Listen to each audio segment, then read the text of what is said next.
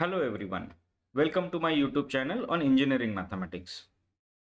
In this video, I am going to discuss a numerical technique called Newton-Raphson method. We will also see a couple of examples based on this method. This method is useful to solve transcendental as well as algebraic equations. So let us first see prerequisite for it. To understand Newton-Raphson method, one has to know definition of algebraic and transcendental equations, solution to algebraic and transcendental equations, as well as interval or range of the solution. All these things are already discussed in my previous video. Link of that video is given in the description box. Now let us see the method. Aim of Newton-Raphson method to solve equation of the type Pnx is equal to 0. Here Pnx refers to a polynomial in x of degree n. So let us see step 1.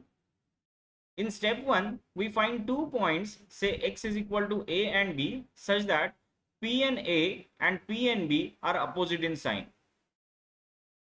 This step will give us the range or interval a comma b in which the solution or root of the equation lies. In step 2, we begin by considering first better approximate solution x1 as midpoint of a and b. It is given by a plus b by 2. Then using x1, we find the next better approximate solution x2 using Newton-Raphson method formula, which is x2 is equal to x1 minus pn x1 upon pn dash x1, where pn dash refers to derivative of pn. In step 3, we repeat this process and continue evaluating better approximate roots to the equation using formula xn plus 1 is equal to xn minus pn xn upon pn dash xn. And finally we stop when we find the desired accuracy of the solution. I hope guys you understood these 4 steps involved in Newton-Raphson method. Now let us see some real examples. In this first example, we are asked to solve this algebraic equation x cube minus x minus 1 is equal to 0 using Newton-Raphson method. Let us begin to the solution. First, we have to find out p and x from this equation. Here p and x is x cube minus x minus 1. Now as per step 1, we have to find a and b 2 points such that p and a and p and b are opposite in sign. For this you have to use trial and error technique. You have to keep changing values for a and b and check for what values for a and b, p and a and p and b are opposite in sign. Those 2 values are the required values. For this example, I let a is equal to 1 and b is equal to 2.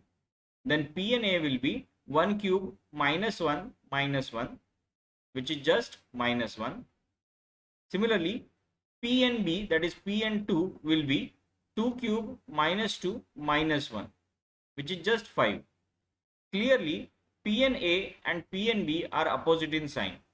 Therefore, root to this equation lies between a comma b, that is 1 comma 2. Now we go for step 2. In step 2, we have to consider the first better approximate solution as a plus b by 2.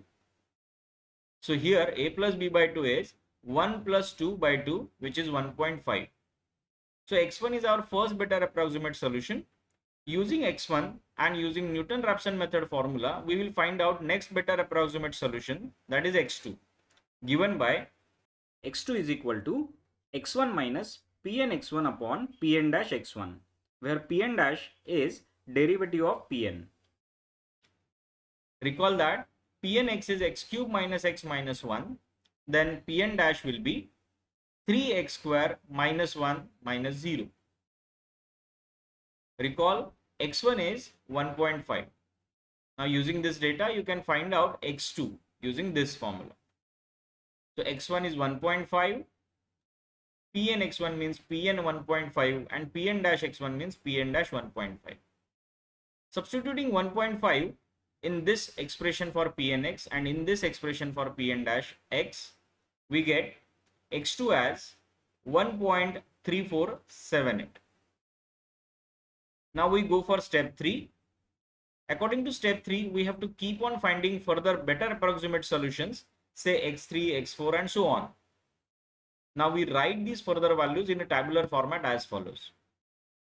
So we create table of calculation like this.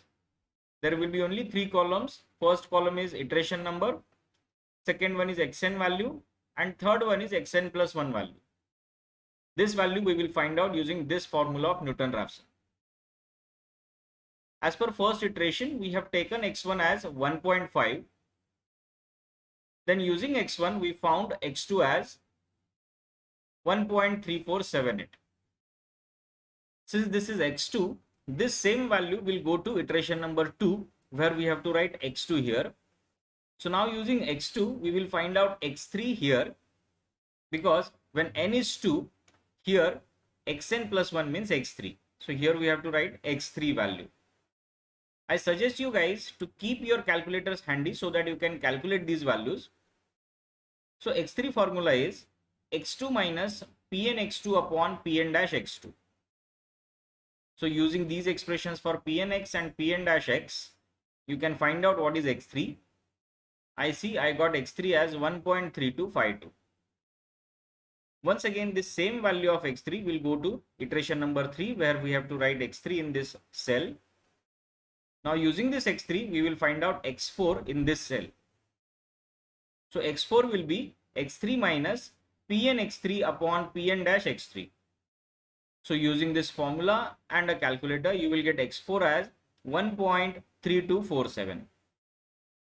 This value of x4 will go in this cell. So at iteration number 4, you get x4 as 1.3247. Once again, you can find out x5 using this formula. I see it is 1.3247. Now after this fourth iteration, I stop, because I find value of x5 and x4 are same up to 4 decimal places.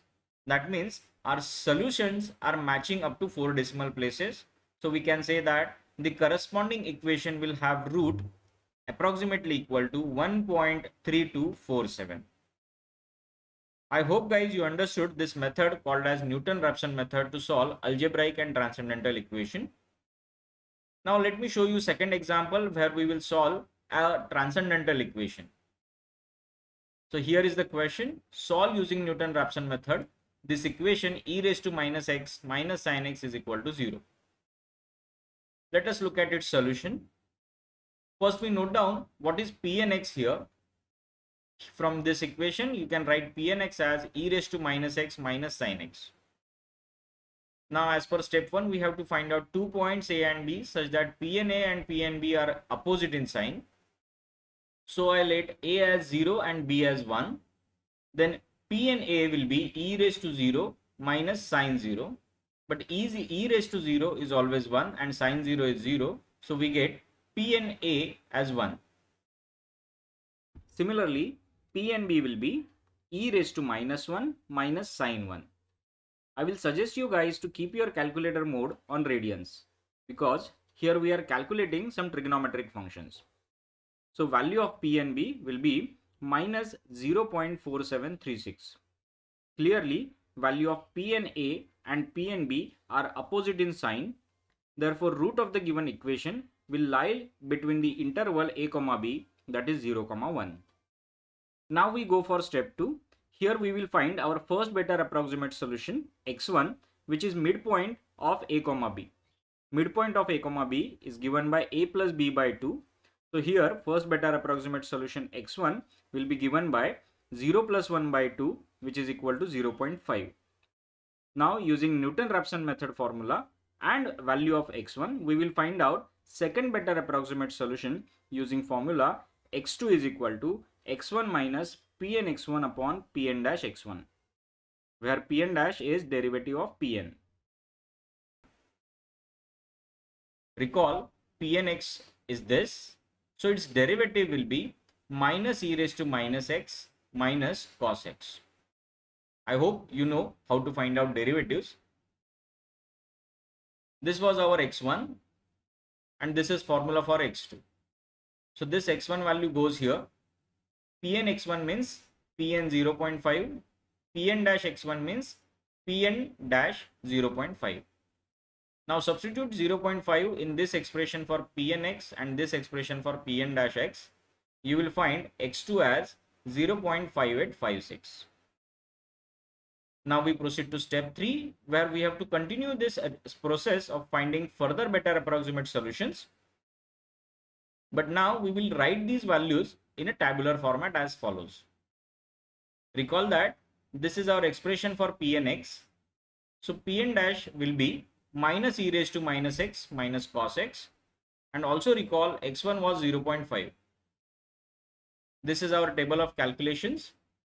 In iteration number 1, we have already taken x1 as 0.5, and using x1 we have already found x2 as 0.5856. Now for iteration number 2, here we have to write value of x2, which we have already found in this cell. So I'll write this value as it is here. Now we will find x3 in this cell. Formula for x3 will be x2 minus Pn(x2) upon Pn-x2. So using calculator you can find this easily. I see it is 0.5885. Now for iteration number 3, we will write x3 value here, which we calculated in this cell. It is 0.5885. Now in this cell we will find out x4 value. x4 will be x3 minus Pn(x3) upon Pn-x3. So using calculator you can find it is equal to 0.5885. So this same value once again goes in this cell for iteration number 4. Now after iteration number 4, I stop here because I see solution x3 and x4 are same up to 4 decimal places.